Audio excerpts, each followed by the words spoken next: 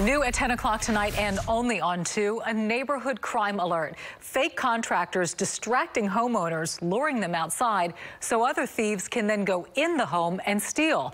Channel 2 anchor Jonathan Martinez live near Jersey Village tonight with this thievery technique. Jonathan? Yeah, Dominique, and the elderly victims in this case say not only did these thieves steal their jewelry from them, but they also stole their sense of security. That is why they want you to pay very close attention to that image right there. They say that is a getaway vehicle that these thieves got away in.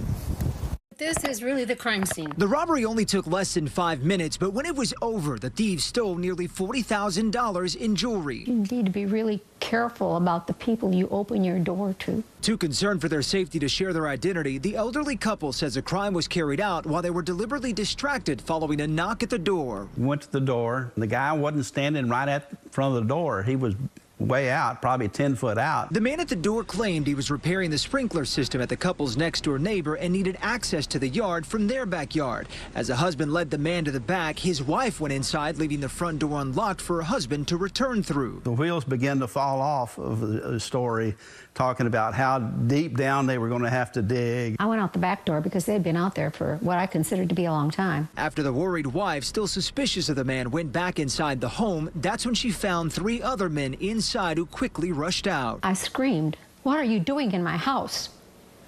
And they shot out of there like a bullet. In all, 3 rings were stolen, along with nearly $1,000 in cash. The victims say one of their neighbors managed to snap this picture of the suspect's getaway car and the driver as they sped off. They're still on the run. It gets to you that somebody would, some sleazeball like that would get to you, get in your house and steal your stuff. And the victims did file a report with the Harris County Sheriff's Office. Anyone with information in this case is urged to contact authorities. We are reporting live tonight from Northwest Harris County. I'm Jonathan Martinez, KPRC, Channel 2 News. Thanks.